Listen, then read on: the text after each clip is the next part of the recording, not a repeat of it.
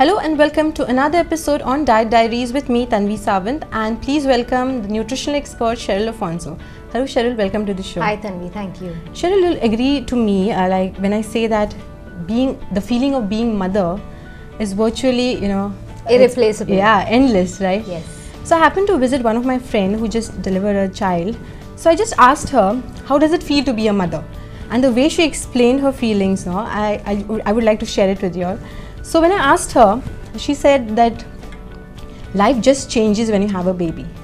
Yeah, It does. yeah. So, and she told me that even though you're fearless, you're confident, you suddenly tend to become more scary. You tend to just get a little bit confused when it comes to your baby's protection and care. And life's most important thing for you becomes the baby's smile.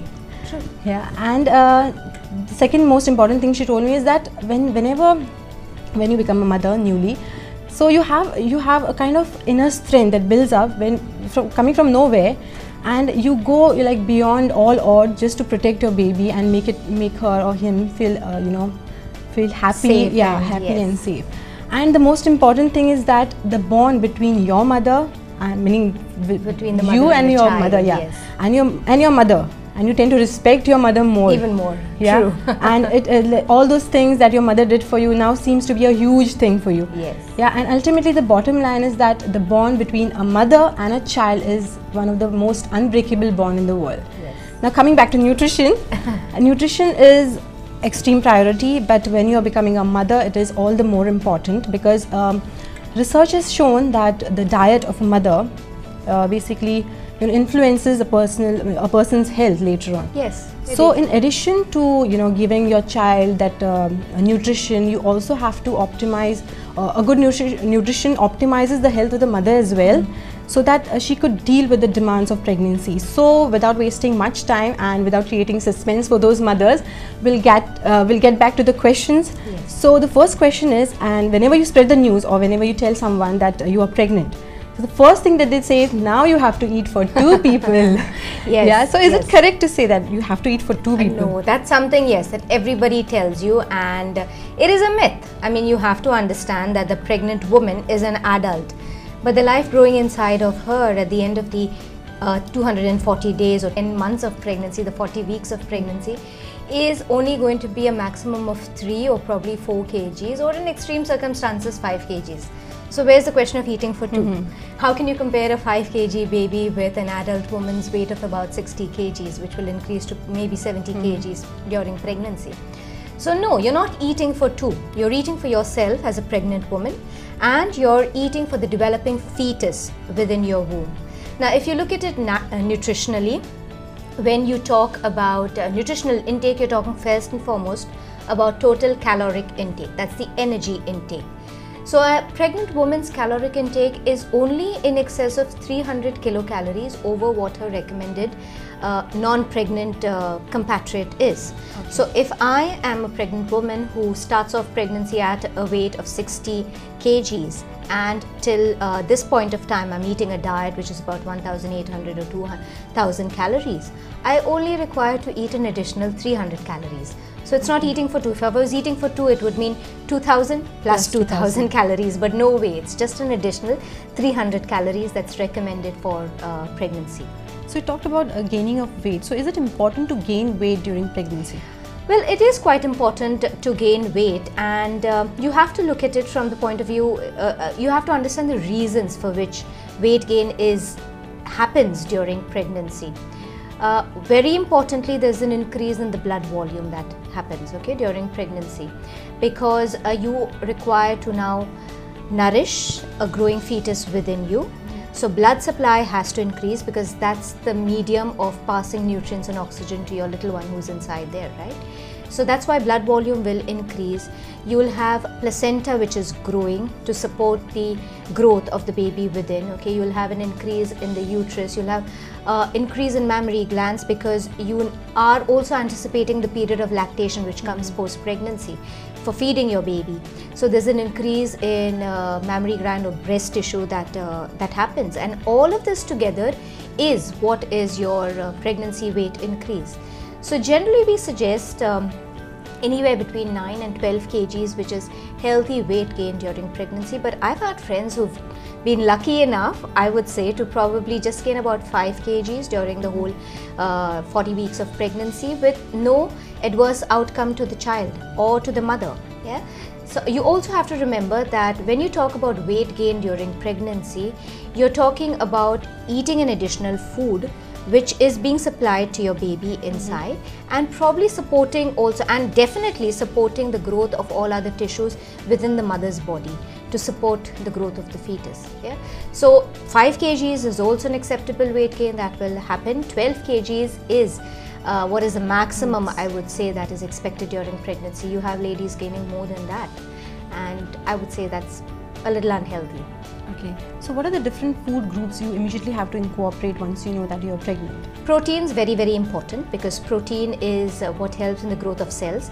A developing fetus is nothing else but cells that are increasing at a rapid pace, so you require protein nourishment for the fetus as well as for the mother because of the increase in mammary gland tissue and everything else. You require fats, essential fatty acids, very important for the development of the brain of, again, the developing fetus, and a lot of micronutrients.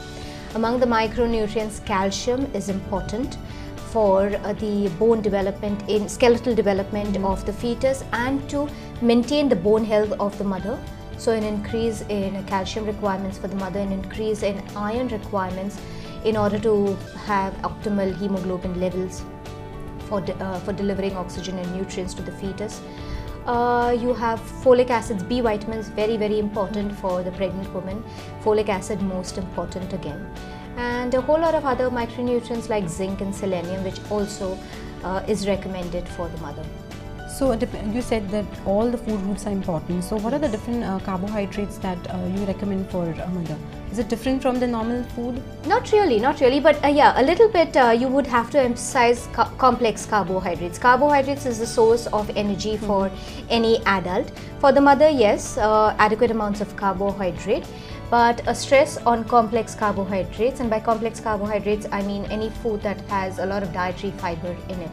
During pregnancy, because of the increasing size of the uterus, it sort of pushes down upon the bladder, and you may have problems of constipation that can happen. Okay, on the rectum also, you can have problems of constipation that will happen in the pregnant woman, and that is why it's very important to have regular bowel movements. So there is, you're not exerting unnecessary pressure whilst passing a stool, and that's where dietary fiber or complex carbohydrates come in. So what are the different protein sources that you recommend? Proteins for a mother, for a vegetarian mother, pulses, dals, nuts, very important source, beans, very important and economical sources of protein for the vegetarian mother, dairy products of course. For the non-vegetarian mother, of course, all your flesh foods like fish, meats, poultry, all of these good sources of protein in the diet of women. So is it recommended that having oils, fats and ghee, especially they usually tell the pregnant you should have a lot of ghee. So is it a part of the healthy diet? Yes, to my knowledge, this thing about ghee, and I've heard a lot of people recommending that pregnant women have it in anticipation for delivery, because they say that the more ghee you have, the delivery, the natural childbirth, vaginal birth becomes much easier and smoother. Now, how much truth there is in that, I really don't know. But ghee, the ghee that you get, the animal ghee, yeah, the natural ghee that is there, is quite nutritious. Like I said, you also have to, you can't just keep walloping and increasing the amount of fat in your diet, but you need to definitely eat foods that have essential fatty acids in them. Ghee has some amount of an essential fatty acid coming as it is from an animal source, that is milk. So yes, that can be used for cooking or for other purposes in the kitchen, okay, whilst cooking meals for a pregnant woman. But apart from that, I would recommend stressing on omega-3 fatty acids. Omega-3 fatty acids, you can get them from fish for all those who are non-vegetarian. For those who are vegetarian, options like walnuts, almonds, flax seeds, these are good sources of omega-3 fatty acids. So this is essential for a pregnant woman. Polyunsaturated fats, again very essential for the pregnant woman. So choosing your oils, poly and monounsaturated fats would again be very essential for them. So not really overemphasizing ghee, yeah, but a combination of your ghee as well as your other unsaturated fats is essential. Okay, so what portions of fruits and vegetables? You should balance them both, right? So how you recommend? Portions of fruits and vegetables would go up during pregnancy for one reason, because of the increased requirements for all the micronutrients, that's your vitamins and the minerals, which are abundant in fruits and vegetables. And for the second reason, that fruits and vegetables, especially when they're eaten in the raw form, have a lot of dietary fiber in them, which deals with many other issues of pregnancy like constipation, etc. So for a non-pregnant adult, you generally would suggest a combination of about 3 servings. But for a pregnant woman, I would suggest at least go up by 1 more portion, so between 4 and 5 portions. And when we talk about portions, fruits, it's simple. 1 fruit is equivalent to 1 portion, or 1 portion is 1 fruit. So 1 apple, 1 orange, 1 medium-sized banana, yeah, that's recommendations. For vegetables, if you're looking at portions, you're talking in terms of the household measures, and for India, we talk about it in terms of vatis or katoris. So the medium-sized vati or katuri, that's equivalent to 1 portion. So a recommendation of 3 portions of vegetables, 2 portions of fruits in total through the day is what I would suggest for all pregnant women. Okay, we'll part for a short break here, Cheryl. We'll be right back after a short break. Keep watching Diet Diaries. Welcome after the break. We were talking about the nutrition for pregnant women. So Cheryl, we have discussed a lot. Now I want to tell us that what are the mineral and vitamin supplements they usually recommend them to pregnant women. So generally, yes, generally calcium, iron and folic acid. These are the 3 supplements that are most often recommended by gynecologists, and there's a reason for doing that. Although as nutritionists we would like to stress that you get all of these nutrients in a natural form, but these are the 3 nutrients whose recommendations also, just like energy and protein, increases during the period of pregnancy. If you are not following a really healthy diet, it can affect the pregnant woman as well as the fetus very, very adversely. And unfortunately, folic acid is a very important supplement, because folic acid is required for the development of the neural tube in the fetus, and the neural tube is your brain and the spinal column. So if these are not properly enclosed during the first few weeks of pregnancy, a child can be born with neural tube defects, which is very sad. And folic acid is the main nutrient which is required for the closure of all these of the neural tube basically, and that's why the first thing that is always told to any woman who is either planning a pregnancy or is aware that she may be pregnant is to get to your gynecologist immediately and ensure that you start off on supplementation. Because unfortunately our diets, folic acid is a vitamin that's generally found in a lot of green leafy vegetables, and we're allergic to them. Yes, we are allergic, totally allergic to green leafy vegetables, and that's why the concern that maybe the diets may be deficient in folic acid. That's why that's one supplementation that goes without saying that every pregnant woman should take. Iron and calcium, of course, you can get it from your diet, but calcium required for fetal development, skeletal development, and like I said, to protect the skeleton of the mother. Because you must remember that the child will derive nutrition at the expense, the fetus will derive nutrition at the expense of the mother. So if mother's calcium status is not good, if her protein status is not good, she will be depleted of all these nutrients just so that her fetus can grow normally and be delivered normally. So at the end of the 9 months or 10 months of pregnancy, you've got a really malnourished mother, although you may have a good enough child who's born, yeah? And that's why these supplements are suggested at every stage of pregnancy. So what are the different, now water is ultimately important. Yes. So what are the different other options for hydration? Hydration for the pregnant woman is extremely important. One, because of the problem of constipation. You can be eating fiber, but if there's not enough of water, again you can get constipated. Yeah, so that's one reason. To meet the demands of the increasing blood volume, to keep your blood thin, for proper flow of nutrients to the fetus, you require a good amount of hydration in the mother. So instead of plain water, any liquids like juices is something that can be recommended to mothers. Milk, lassi, buttermilk, these are beverages that would best suit a pregnant lady. Caffeine, I would not really recommend any of these carbonated beverages, definitely not, because of the high phosphoric acid in them and because of the other preservatives and additives in them. Caffeine in the form of tea and coffee, again, don't overdo the consumption of that, because these are drugs, okay, and can cross the barrier, the fetal barrier also, and we're not really very sure, but it could have negative implications on the child. So keep that to, don't go off tea and coffee totally, but restrict yourself to 1 or 2 cups per day, but don't make that your source of hydration. So your juices, whether it is fruit juices, vegetable juices, dairy beverages, and plain simple water, best for the mother, and of course tender coconut water. Yeah. So once the mother starts eating all those things which you have told, she ultimately gains weight, and there are certain ladies who gain weight at an extra faster rate. So is it recommended that they go on a crash diet or something? Never. No, not a crash diet. But if you feel that as a woman, or if your doctor feels that you are gaining weight too rapidly, look at the reasons for which it's happening. One could be because you're eating in excess of what is required. Like we said at the beginning of the episode, everybody tells you eat for two, and splatters the butter and the ghee on all your foods. Not really required, okay? Like I said, you just require an additional 300 calories. And let me explain what 300 calories is. 300 calories is like eating probably just an additional 5 chapatis. Okay. That you know, it's that little an amount, or probably eating just another additional 4 or 5 fruits. So it's not that big a quantity, 300 kilocalories. So if you found that you're putting on weight too rapidly, look at the reasons for which it's happening. Go to a dietitian, get your diet streamlined, but don't go onto the internet and find weight loss diets or, you know, crash diets as such, because you're going to harm yourself, and more importantly, you're going to harm your fetus. So you talked about the various, you know, the discomforts that usually the pregnant women face. With the joy, there are certain, you know, all the sad things, all the symptoms, the symptoms of pregnancy. Yes, and the first and foremost is the swelling of the feet. So, can it be controlled by proper diet?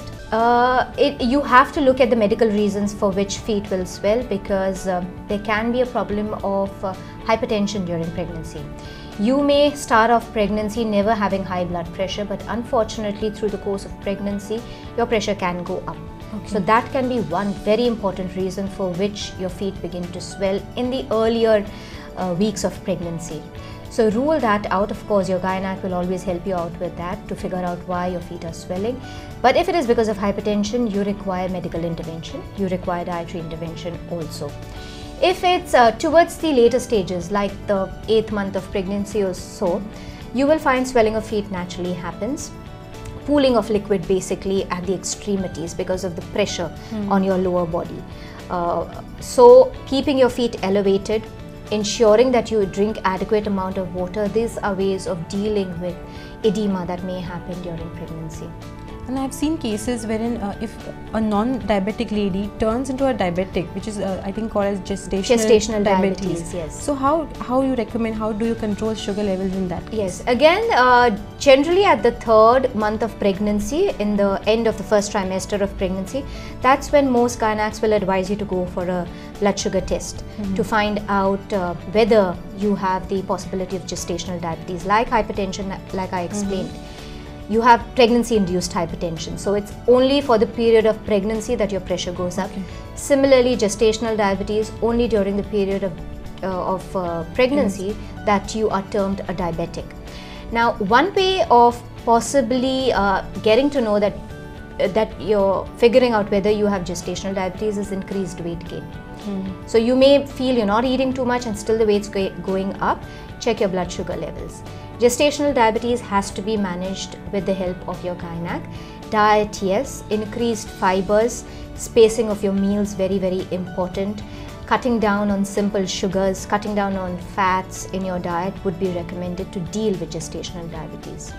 Okay, there's one more thing, is the heartburn. Is it one kind of a complications? It is definitely a complication. What is heartburn? Is just a feeling of acidity that rises, and that's again because of your growing belly, which is pushing up onto your organs above, and that's forcing probably the food up. How do you deal with heartburn? Eat smaller portions of food. So instead of eating 4 or 5 or 6 meals a day, maybe as a pregnant woman you would have to be eating probably 8 or even 10 meals. So smaller quantities every 2 hours is what is suggested to deal with heartburn. Eat slowly. Don't lie down immediately after you have eaten a meal. Walk around a little bit.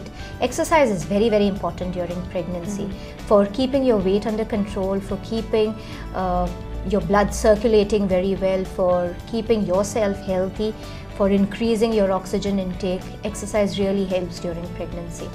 So all of this will also help in heartburn, walking around a little bit and eating smaller portions of food. This one interesting question. Ladies, they usually crave for certain kind of food. So why is this craving, first of all? We really don't know why it happens, but yes, pickles, chocolates. I don't know whether it's an excuse that because you're pregnant, okay, come on, let's just eat this all. But maybe there are some connections in the brain that is causing you to just crave for these things. Yeah. Yeah. So how do you plan, your meals during your pregnancy period? Generally, you will find that women in the pregnant woman, they find it difficult to eat first thing in the morning. Most of them, they complain of morning sickness. So for them, I would suggest always getting up in the morning. Don't rush to the kitchen and try to cook food or get breakfast ready for people around you. Just take it very easy. Snack on some biscuits or some toast. Have a cup of black coffee if that suits you fine. Drink a little water. Sip on it slowly, and that's initial. Then wait for a little period of time, probably an hour or so, before you get down to actually having your breakfast. And from then on, every 3 hours, try to munch on something. Nuts, sandwiches, juices, whole fruits, vegetables, sprouts, lettuce, broccoli that is steamed. All of these are important foods that a pregnant woman should be eating. Don't forget the 3 main meals, that's your breakfast, lunch and dinner, definitely should be had, and probably 2 or 3 snacks in between each of this. And bedtime, have something bedtime also at bedtime also. Okay. So actually we have a lot of things to ask you, but time is not permitting us. True. Yes. So can you give us the tip of the day, Cheryl? Enjoy pregnancy. Don't look at it as a burden. Be aware that there is a growing life within you, and you're responsible for that. Okay, it's a pleasure to be responsible for something before you can actually see it. So give it the best of nutrition in terms of eating healthy. If you're a little unsure about what you need to be eating, ask your doctor, make an appointment with your dietitian, with any nutritionist in the area, and make sure that you're eating at the right time and in healthy portions. And don't forget the supplements that your doctor would advise you to have. Don't take them for granted. Thank you for the information, Cheryl. Okay, after this, I think the next topic should be on your postpartum nutrition, that is after your delivery. Yes. So yes, for the next 9 months, you'll be growing rounder and wider, but ultimately, after your child, after your child comes into this world, you'll be happy forever. So you have to take care. You have to eat properly here, and what else you can say? And exercise. Don't forget to exercise. Yes, that's something I tell all pregnant women, because they're scared of exercising. But exercising, walking even 20 minutes to 30 minutes. Swimming is excellent, in fact, for pregnant women. Yes, yeah. So it's healthy, and it gets you a more active baby, I would think. Any sort of an activity. So don't shy away from exercising during pregnancy.